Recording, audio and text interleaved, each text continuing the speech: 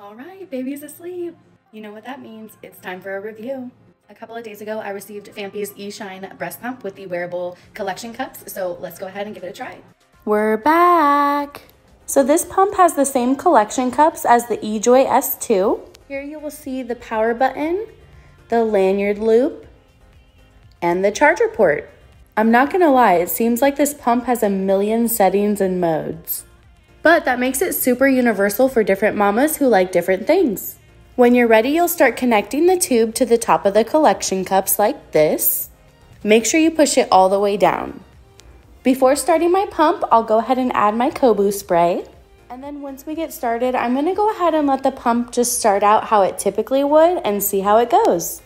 Suction is great, style is cute. I can't wait to get more familiar with this pump. I'm impressed.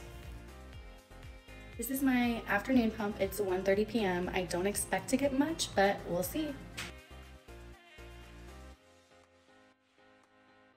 All right, so I just finished a 30-minute session, so let's see how much I got.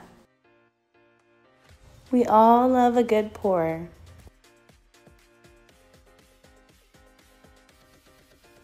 All right, so I got a total of 7.5 ounces with that pump, which is pretty good for the middle of the day, especially seeing that we exclusively nurse, so I'm liking what I see.